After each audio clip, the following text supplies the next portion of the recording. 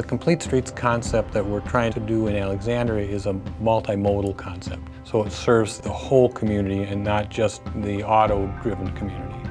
The project involves complete reconstruction of everything. It's a huge project. It's very disruptive. The City of Alexandria staff really went above and beyond, engaging the whole community. In June of 2010, they started a series of meetings. They invited small business owners to retail shop owners to influential people in the community, and they said, this is what we're thinking, and this is what we would like your input on. And there was very much this feeling of an opportunity ahead of us. The community as a whole came together and how we could visualize Alexandria being different than it is today.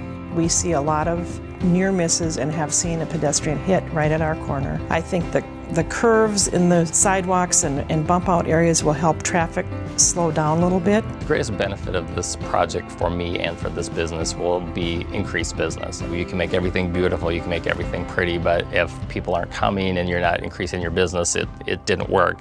I really believe that this will work, and I really do believe that this will increase our traffic to this area. The bike trails around Alexandria are used extensively, and they're very nice, but it's difficult to get from there into the downtown area. We have signs that say bicycles are not allowed. That's what we have right now. And so we're really trying to change that culture. The Central Lakes Trail goes by Alexandria. There's about 100,000 people a year that use the Central Lakes Trail. We believe that if we can pull, another percent into the downtown, that we can have an economic benefit.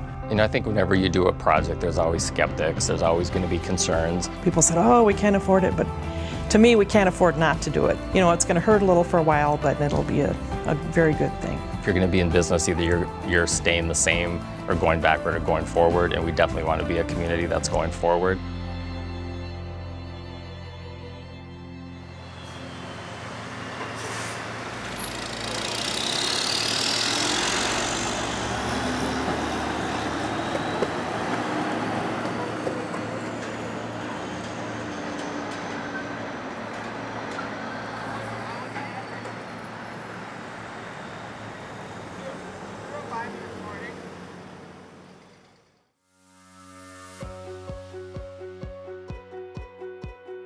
It's 2016 now, and the Broadway project was completed almost 2 years ago. It was inconvenient, but then we knew it was going to be. It was dirty, but we knew it was going to be. There were a lot of construction surprises in the project. We ran into underground things every day. If you're going to rebuild a 100-year-old downtown, that's what you're going to find, and we just had to roll with it. So the design has to change. You have to have really good people. I was open for 1 year before the construction started. It was a little bit slow that summer, but we've made up for it since. We did fare pretty well, hardly dropped at all. I probably can't say that for all the businesses, but for us personally. I knew it would be an impact, but I thought, well, we just have to live through it because it's going to be so much better in the end.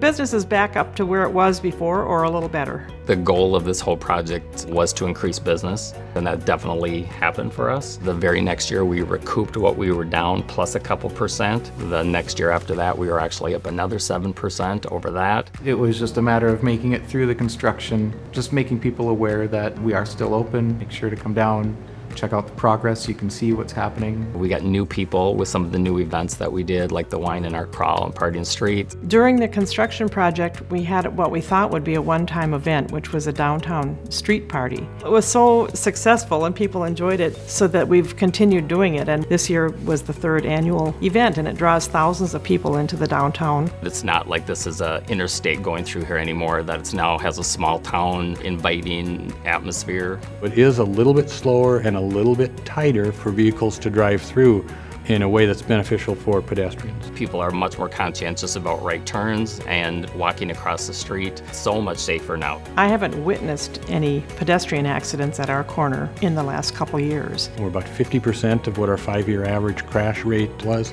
so I'm very happy with how that's turned out. I love having the trees, flowers, plants. It just looks much more inviting. The design, the layout of the sidewalks especially, down to the details of the different colors instead of just one bland color of gray concrete. It's amazing in the summertime. You'll come and there will be a gang of bikes out front. I mean, it's just fun to see the kids riding up with their parents, and coming in and getting a treat after being on the bike trail. We have been able to put bicycle racks on the northwest corners of all the blocks in downtown Alexandria. Bicyclists, for example, are tremendous customers. Active living is a great goal, but it's hard to sell. It's easier to sell economics.